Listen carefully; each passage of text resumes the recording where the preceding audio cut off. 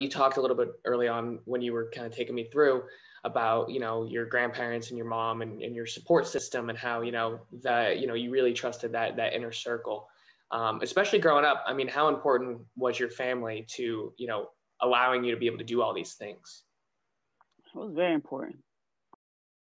Um, Again, growing up in Patterson, New Jersey, for me, it was an amazing place to be, right? But from the outside looking in, we were judged, always judged, almost like there was nothing good that can come from the city. And if something good came from that city, it was an anomaly and it was by happenstance. Um, so my grandparents always kind of try to keep me on the straight and narrow, because they didn't want me to make the mistakes that maybe some of the other children, maybe my dad made, or maybe those that I would see every day had made, right?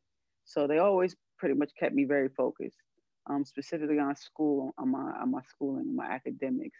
So that was always first. Sports came last, um, and specifically in that order, right? Sports was last, music was right after school, so that was their thing. Um, man, and they just really kept me focused.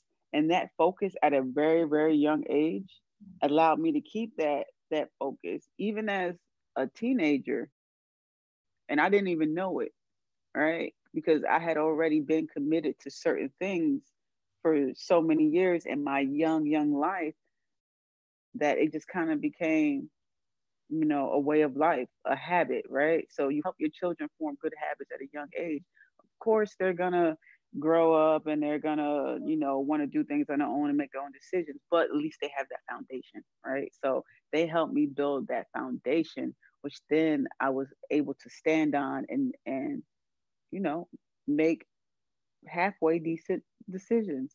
You can't, you never know what kind of decision a child is going to make, a teenager is going to make, because there's so many different influences.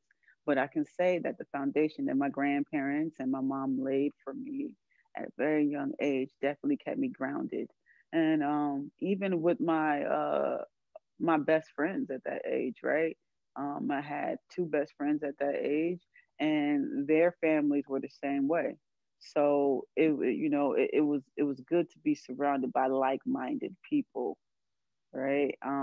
So again, I had an amazing foundation, and that just kind of helped me stand 10 toes down and stay grounded the entire way, and stay focused. Because if it ever looked like I was going to step out of line or veer off course, of course I had my family, but then I had those extended families from my best friend that would also steer me right back on course. So it is very important to establish that at a young age. Sometimes people don't get that until they're in their 20s, and then they find themselves playing, I guess, playing catch up, but it's not really catch up because it's just a part of life. It's just your timing. My timing just was different. It doesn't make it any better than anyone else's timing. That was just my timing. Um, Man, and boy, am I grateful for it. I also had some amazing basketball coaches that were not committed to just teaching the game of basketball, but they were committed to teaching the game of life. The kids that didn't know that they could possibly create opportunities for themselves. Because growing up in Patterson, you don't think you have any opportunities. You see one way of life. But now I can honestly say that they're able to see many walks of life now because there's so many great people coming from that city.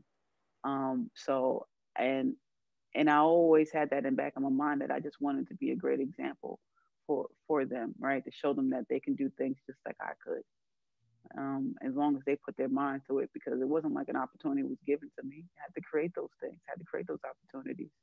And if the opportunity isn't there, if the wall is in the way, if a door is in the way, you knock it down.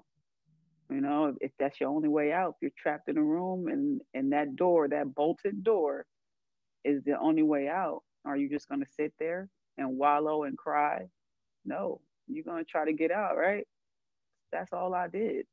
I said, no matter what, it didn't matter if I went to a major D1 university and played basketball, if I went to a D3 and didn't get a scholarship for basketball, I was going to get a scholarship for academics.